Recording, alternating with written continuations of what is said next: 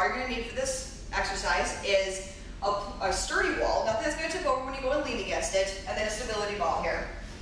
You have an average size one here. Basically a good size for you is anything that when you go ahead and sit on it, your knees are at 90 degrees. Just like so. So what we're going to do for this is you're going to go ahead and put the ball against the wall. Obviously it's not going to stay here by itself.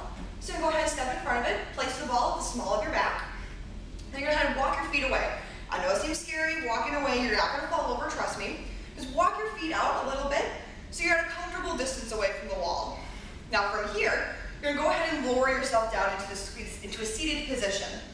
You want to get your legs are about 90 degrees. This is too easy for you, you can go ahead and drop it a little bit lower, but just be conscious of your knees and how they're feeling during the exercise. Now if this is too easy, go ahead and amp it up a little bit. You can walk your feet down to center. Pick which foot you want to do first. Put the foot back against the wall here, and then go ahead and squat down here. Having the foot against the wall stabilizes you. If you also do this exercise out here, I'd be wobbling all over the place. By putting the foot on sturdily against the wall, we're able to lower and do as many reps as we'd like. I suggest 8 to 12, without wobbling all over the place or falling over or hurting ourselves. And make sure you do the same number on both legs. This exercise is great for our hamstrings, our quads, and our glutes.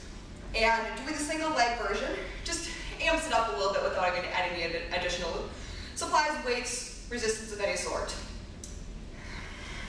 So that is the ball squat. Thank you very much, and I hope to see you here around the JCC.